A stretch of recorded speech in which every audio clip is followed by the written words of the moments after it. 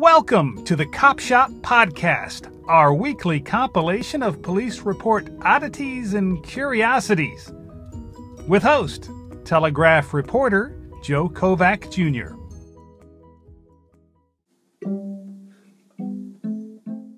He was at work when he got the text message. It was from his girlfriend, who was texting to say she knew he was cheating on her. He said that he would handle it when he got to her house, this according to a Bibb County Sheriff's report of the May 18th episode.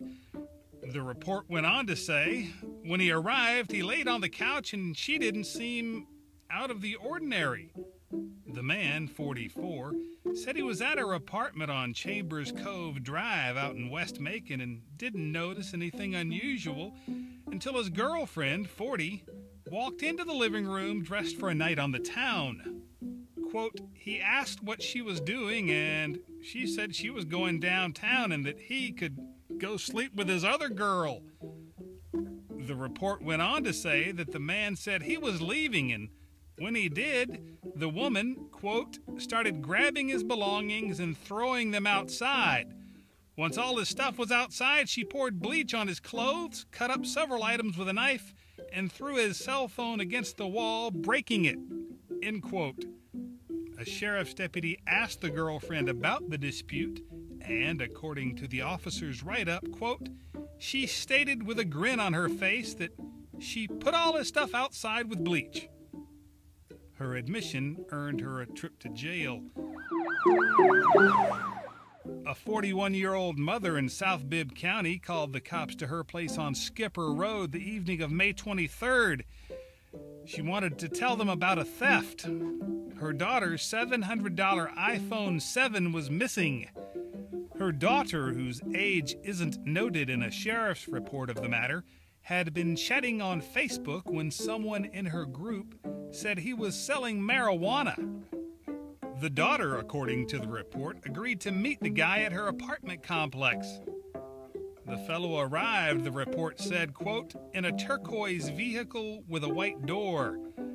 The daughter said she got in the car's back seat to, quote, decrease the chances of being noticed.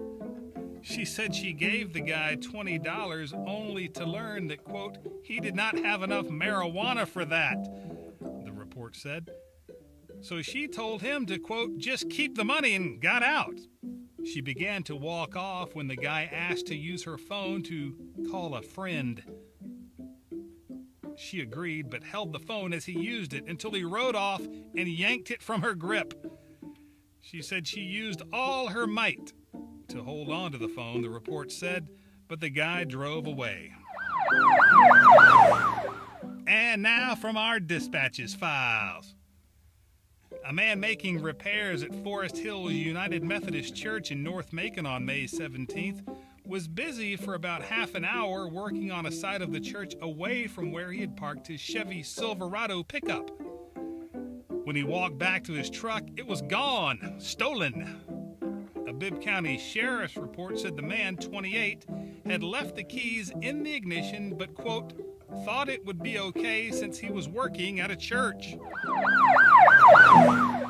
Overheard on Bibb Sheriff's radio the afternoon of May 24th, a dispatcher's call about a man in a bright green turban going around asking people how much their cable bill is.